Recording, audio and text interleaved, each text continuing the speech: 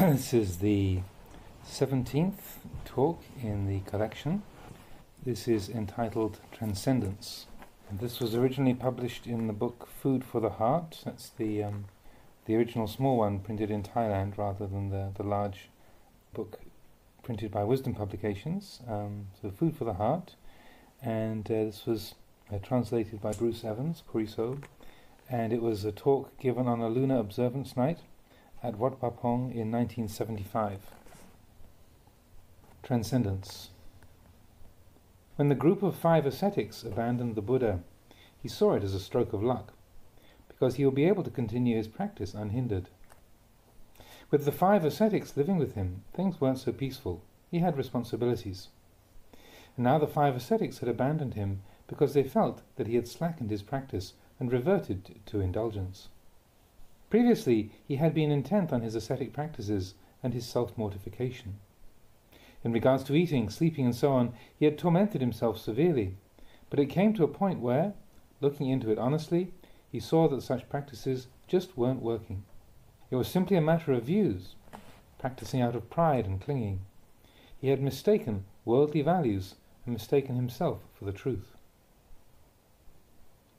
For example, if one decides to throw oneself into ascetic practices with the intention of gaining praise, this kind of practice is all world-inspired, practicing for adulation and fame.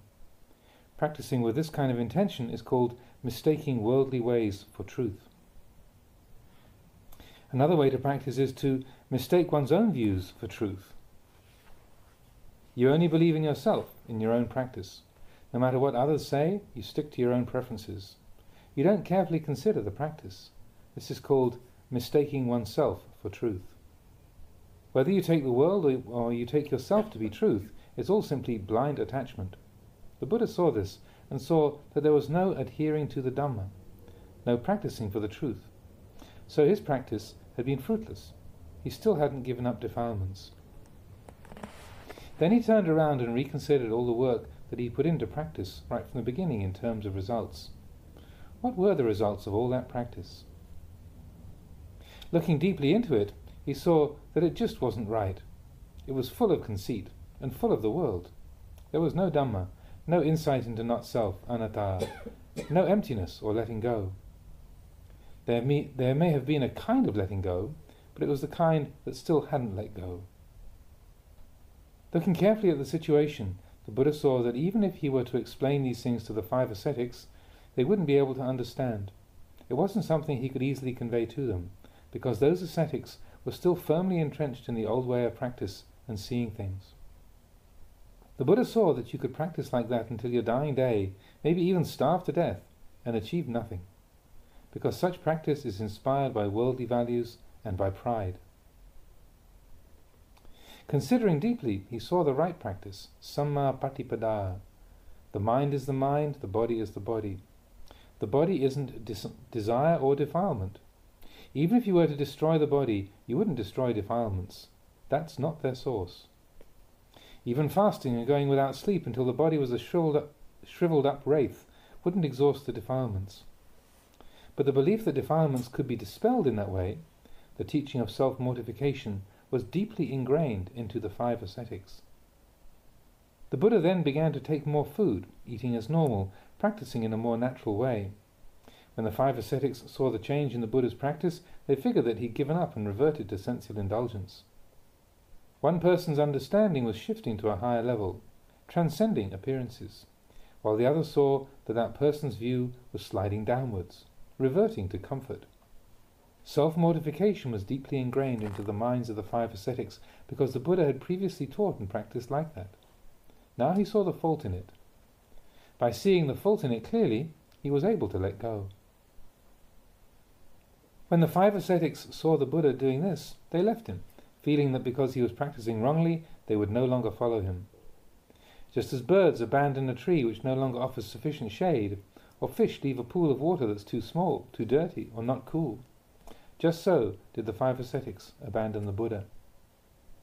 So now the Buddha concentrated on contemplating the Dhamma. He ate more comfortably and lived more naturally. He let the mind be simply the mind, the body simply the body. He didn't force his practice in excess, just enough to loosen the grip of greed, aversion and delusion. Previously, he had walked the two extremes, kama sukhalika yogo. If happiness or love arose, he would be aroused and attached to them. He would identify with them and he wouldn't let go. If he encountered pleasantness, he would stick to that. If he encountered suffering, he would stick to that. These two extremes he called kama sukhalika yogo and atakila mata yogo.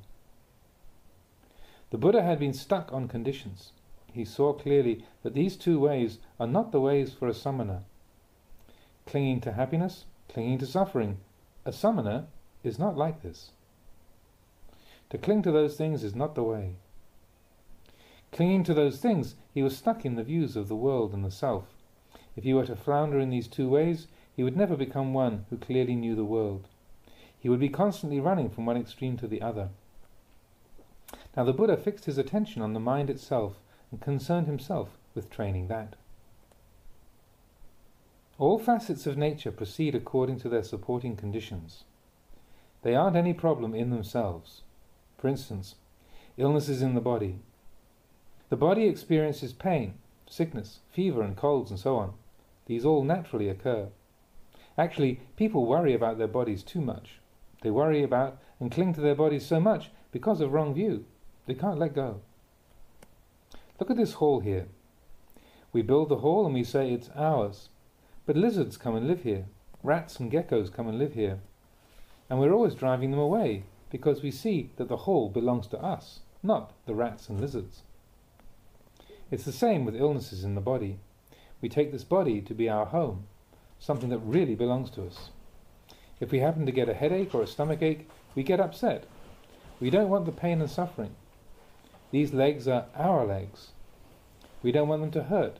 These arms are our arms. We don't want anything to go wrong with them. We've got to cure all pains and illnesses at all costs. This is where we are fooled and stray from the truth. We are simply visitors to this body. Just like this hall here, it's not really ours. We are simply temporary tenants, like the rats, lizards and geckos. But we don't know this. The body is the same. Actually, the Buddha taught that there is no abiding self within this body, but we go and grasp onto it as being ourself, as really being us and them.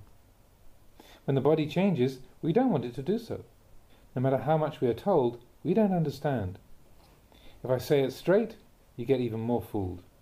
This isn't yourself, I say, and you go even more astray. You get even more confused, and your practice just reinforces the self. So most people don't really see the self. One who sees the self is one who sees that this is neither the self nor belonging to self. He sees the self as it is in nature. Seeing the self through the power of clinging is not real seeing. Clinging interferes with the whole business. It's not easy to realize this body as it is because upadana clings fast to it all. Therefore it's said that we must investigate to clearly know with wisdom. This means to investigate the sankhara according to their true nature. Use wisdom. Knowing the true nature of sankhara is wisdom. If you don't know the true nature of sankhara, you are at odds with them, always resisting them. Now, it's better to let go of the sankhara than to try to oppose or resist them. And yet, we plead with them to comply with our wishes. We look for all sorts of means to organize them or make a deal with them. If the body gets sick and is in pain, we don't want it to be, so we look for various suttas to chant, such as Bhojango or the Dhammacakkappavattana Sutta, the Anattalakkhana Sutta, and so on. We don't want the body to be in pain. We want to protect it, control it. These suttas become some form of mystical ceremony, getting us even more entangled in clinging.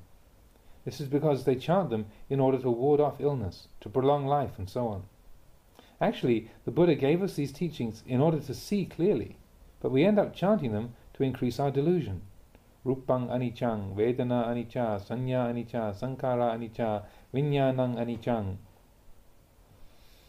The body is impermanent, feelings impermanent, perception is impermanent, mental formations are impermanent, consciousness is impermanent. We don't chant these words for increasing our delusion.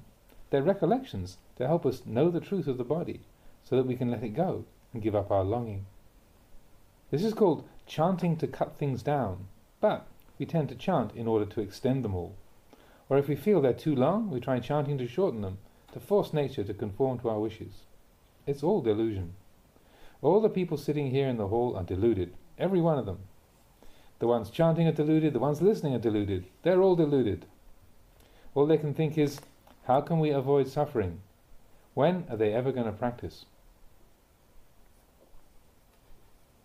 Whenever illnesses arise, those who know see nothing strange about it.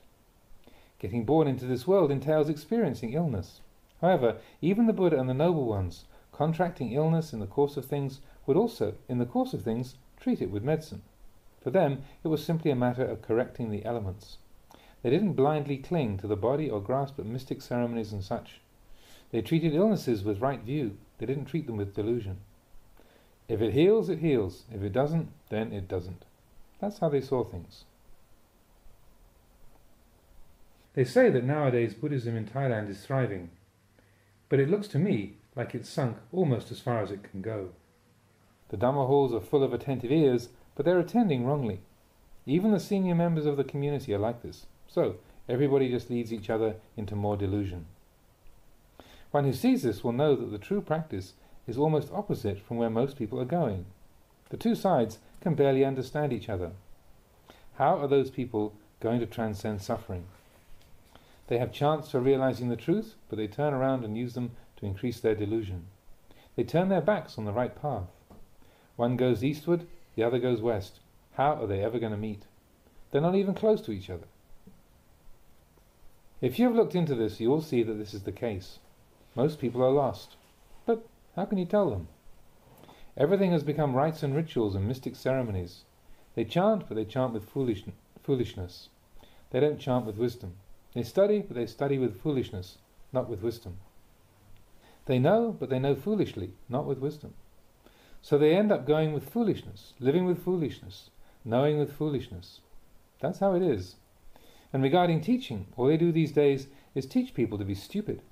They say they're teaching people to be clever, giving them knowledge, but when you look at it in terms of truth, you see that they're really teaching people to go astray and grasp at deceptions. The real foundation of the teaching is in order to see atta, the sense of self, as being empty, having no fixed identity. It's void of intrinsic being. But people come to the study of Dhamma to increase their self-view. They don't want to experience suffering or difficulty. They want everything to be cozy.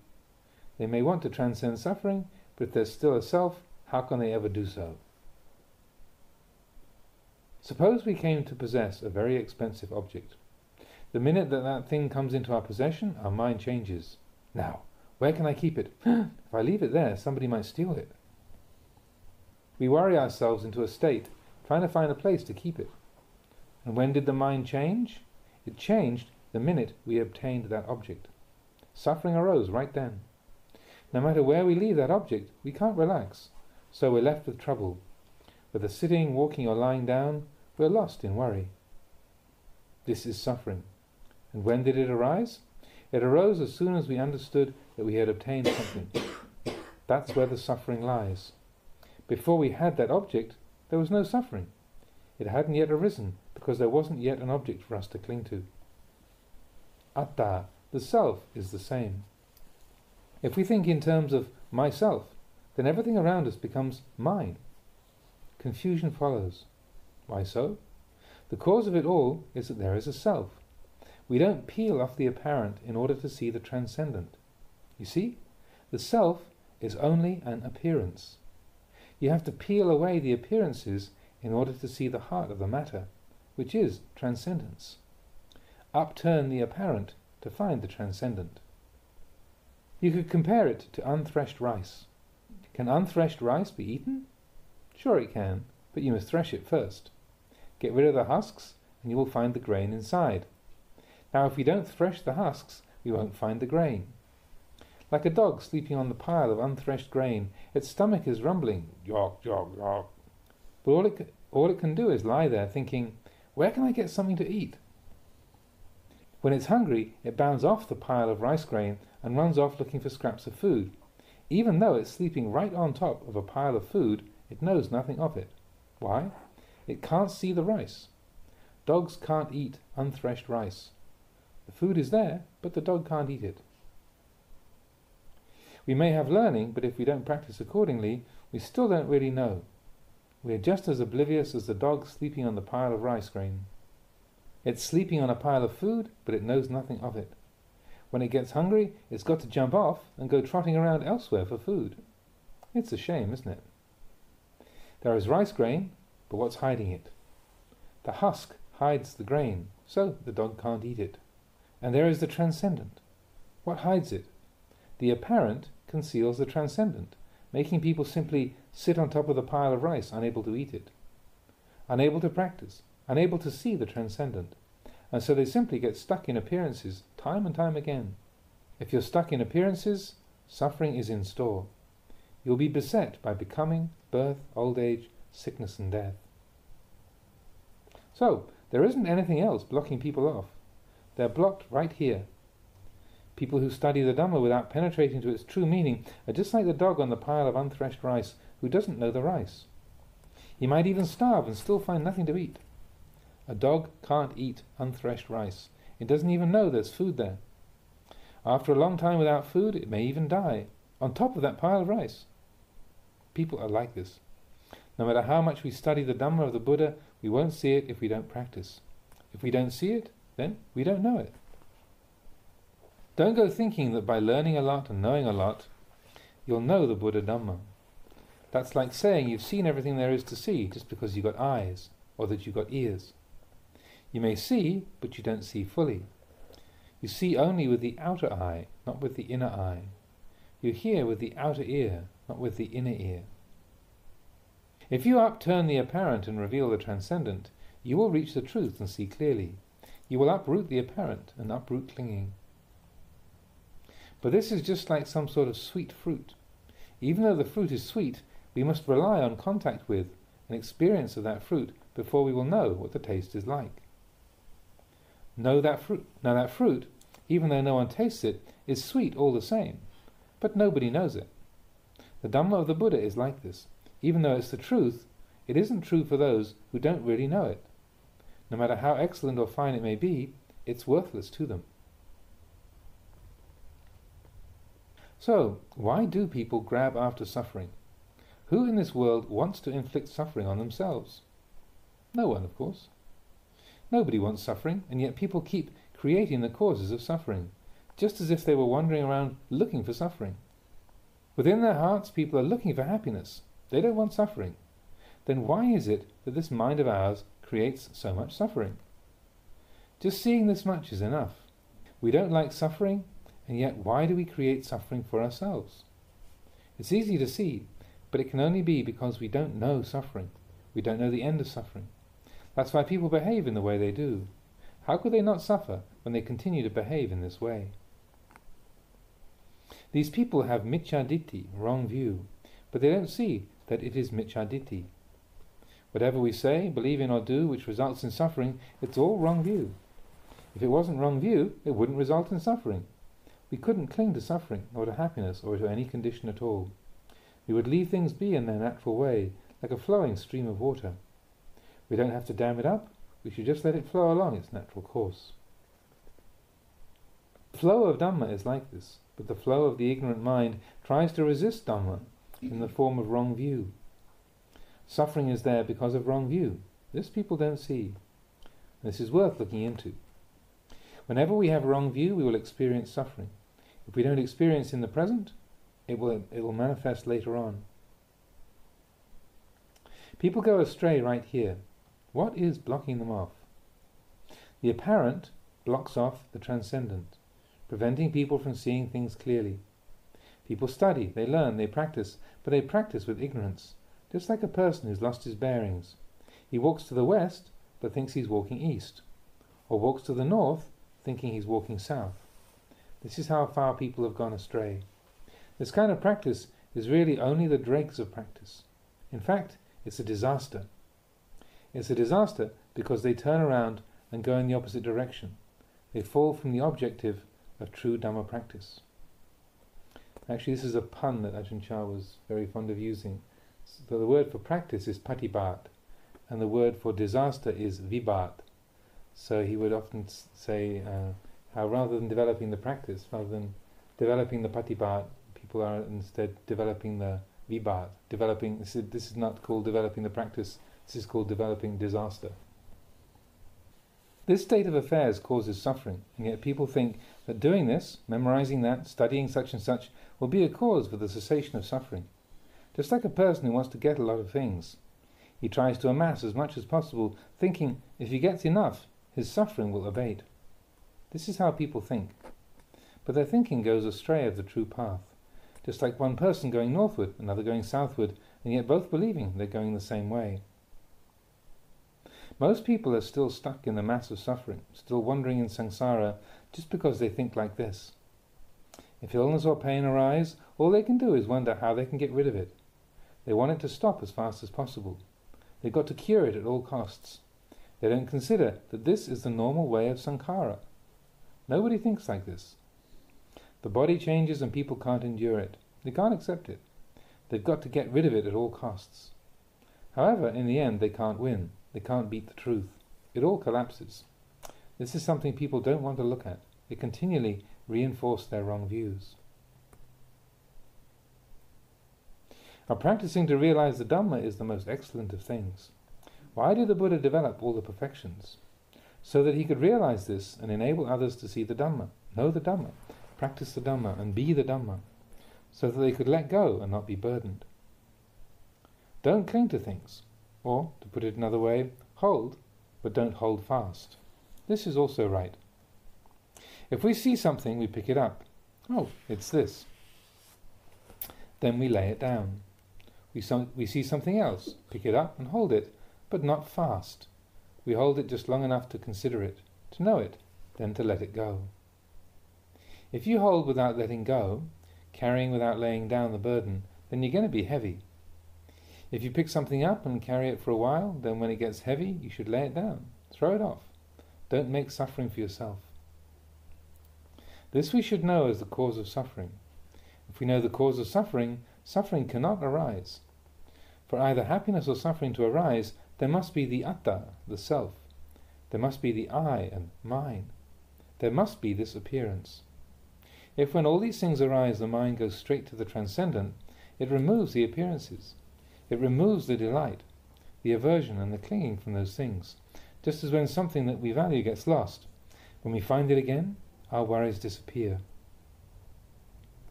Even before we see that object, our worries may be relieved. At first we think it's lost and suffer over it, but there comes a day when we suddenly remember, oh, that's right, I put it over there, now I remember. As soon as we remember this, as soon as we see the truth, even if we haven't laid eyes on that object, we feel happy. This is called seeing within, seeing with the mind's eye, not seeing with the outer eye. If we see with the mind's eye, then even though we haven't laid eyes on that object, we are already relieved. Similarly, when we cultivate Dhamma practice and attain the Dhamma, see the Dhamma, then whenever we encounter a problem, we solve the problem instantly, right then and there. It disappears completely. It's laid down, released. The Buddha wanted us to contact the Dhamma, but people only contact the words, the books and the scriptures, about Dhamma, not contacting the actual Dhamma as taught by our great teacher. How can people say they are practicing well and properly? They are a long way off. The Buddha was known as Lokaviddu, having clearly realized the world. Right now we see the world all right, but not clearly.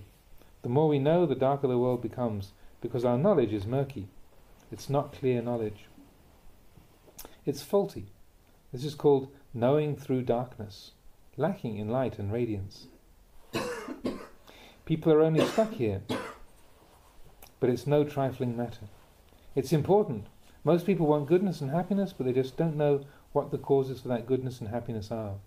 Whatever it may be, if we haven't yet seen the harm of it, we can't give it up. No matter how bad it may be, we still can't give it up if we haven't truly seen the harm of it. However, if we really see the harm of something beyond a doubt, then we can let it go. As soon as we see the harm of something and the benefit of giving it up, there's an immediate change. Why is it we are still unattained, still cannot let go? It's because we still don't see the harm clearly. Our knowledge is faulty, it's dark. That's why we can't let go. If we knew clearly like the Lord Buddha or the Arahant disciples, we would surely let go. Our problems would dissolve completely, with no difficulty at all. When your ears hear sound, let them do their job. When your eyes perform their function with forms, let them do so. When your nose works with smells, let it do its job. When your body experiences sensations, then it performs its natural functions. Where will problems arise? There are no problems. In the same way, all those things which belong to the apparent, leave them with the apparent and acknowledge that which is the transcendent. Simply be the one who knows, knowing without fixation, knowing and letting things be in their natural way. All things are just as they are. All our belongings, does anybody really own them? Does our father own them, or our mother, or our relatives? Nobody really gets anything. That's why the Buddha said to let all those things be. Let them go. Know them clearly. Know them by holding, but not fast. Use things in a way that is beneficial, not in a harmful way, by holding fast to them until suffering arises. To know Dhamma, you must know in this way. To know in such a way as to transcend suffering. This sort of knowledge is important. Knowing about how to make things, to use tools, knowing all the various sciences of the world and so on, they all have their place. But they are not the supreme knowledge. The Dhamma must be known as I have explained it here. You don't have to know a whole lot. Just this much is enough for the Dhamma practitioner, to know and then let go. It's not that you have to die before you can transcend suffering, you know. You transcend suffering in this very life because you know how to solve problems. You know the apparent. You know the transcendent. Do it in this lifetime, while you're here practicing. You won't find it anywhere else. Don't cling to things. Hold, but don't cling.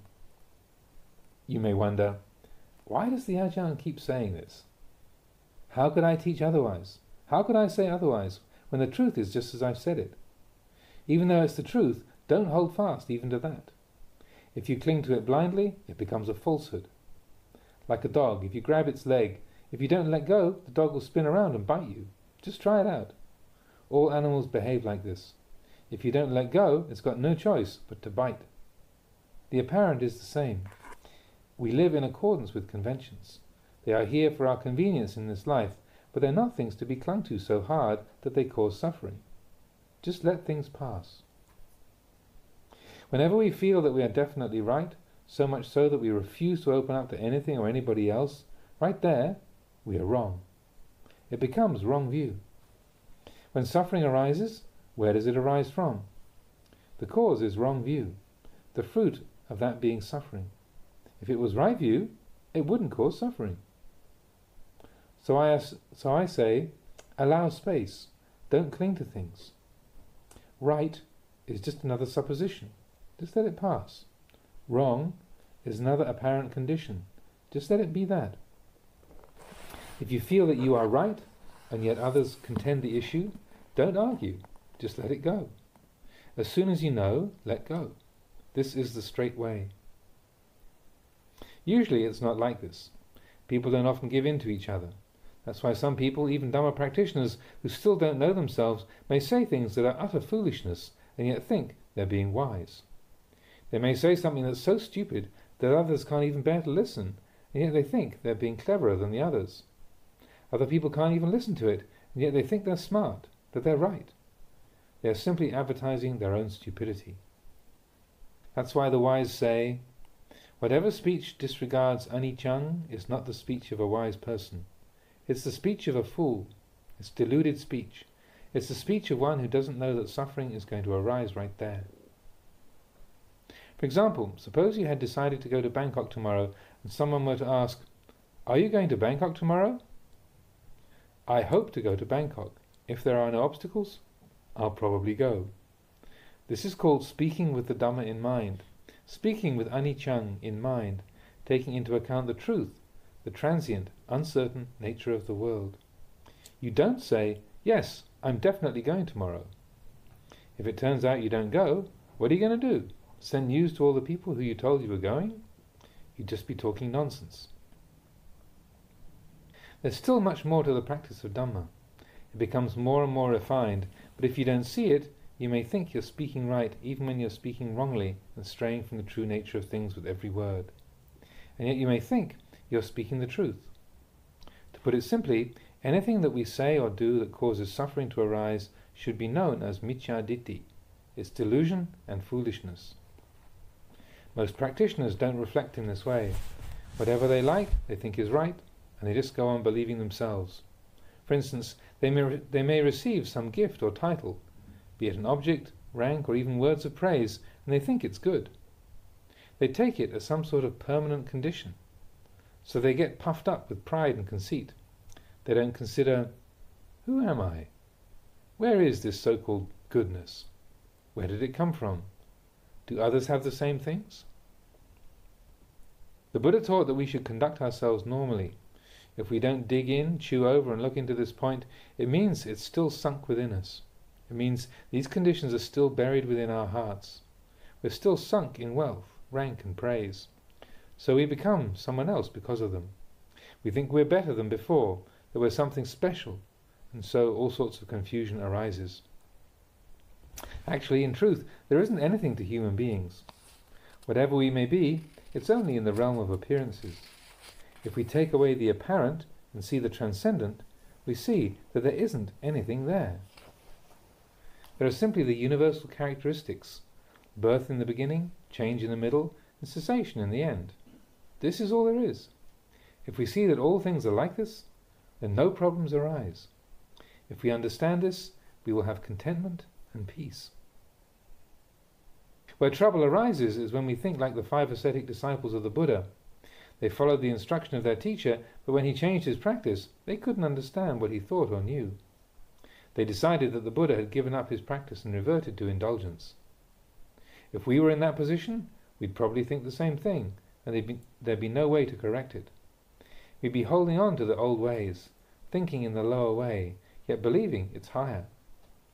We'd see the Buddha and think he'd given up the practice and reverted to indulgence, just like those 5 ascetics. Consider how many years they had been practicing at that time, and yet they still went astray. They still weren't proficient. So I say to practice and also to look at the results of your practice. Look especially where you refuse to follow, where there is friction. Where there is no friction, there's no problem. Things flow. If there's friction, they don't flow. You set up a self and things become solid, like a mass of clinging. There's no give and take. Most monks and cultivators tend to be like this. However they've thought in the past, they continue to think. They refuse to change. They don't reflect. They think they are right, so they can't be wrong. But actually, wrongness is buried within rightness. Even though most people don't know that. How is it so? This is right. But if someone else says it's not right, you won't give in. You've got to argue. What is this? Ditthimana. Ditthimana means views. Ditti means views, mana is the attachment to those views. If we attach even to what is right, refusing to concede to anybody, then it becomes wrong. To cling fast to rightness is simply the arising of self. There is no letting go.